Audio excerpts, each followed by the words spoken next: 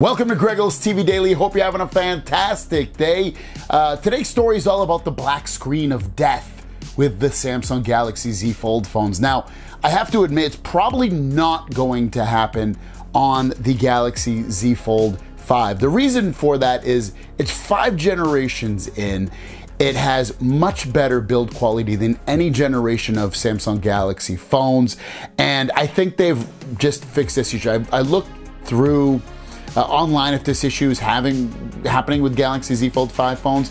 I couldn't find it. I'm not saying it won't happen. I'm saying the probability of it happening is a lot less than the previous generations of these phones. Now, what I'm talking about is I saw this on Reddit and the post went like this, and I just wanted to get the word out about it. Large screen goes black when I open it, but if I factory reset, I can see the the screen loading up the Samsung logo.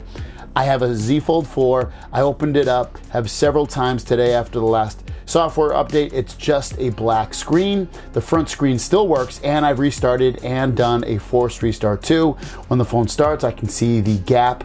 The inside screen lights up with the Samsung logo, so the screen has powered up to be working fine. Is that in that respect? Any thoughts? Now, what happened, and the reason it's doing this is because the ribbon cables are becoming like detached or they're loose inside the phone.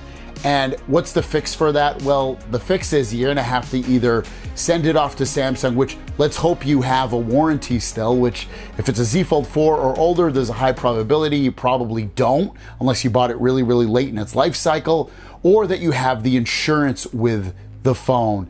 And if you don't, you're gonna have to pay a lot of money to get this fixed, probably hundreds and hundreds of dollars. So you're kind of SOL in terms of what to do with that.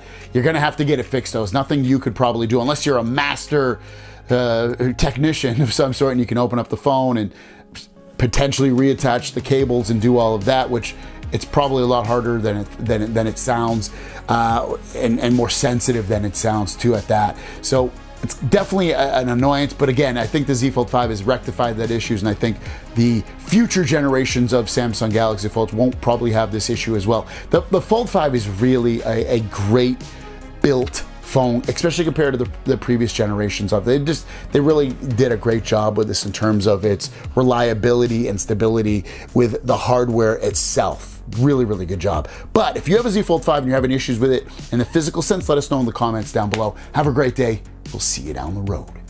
Peace.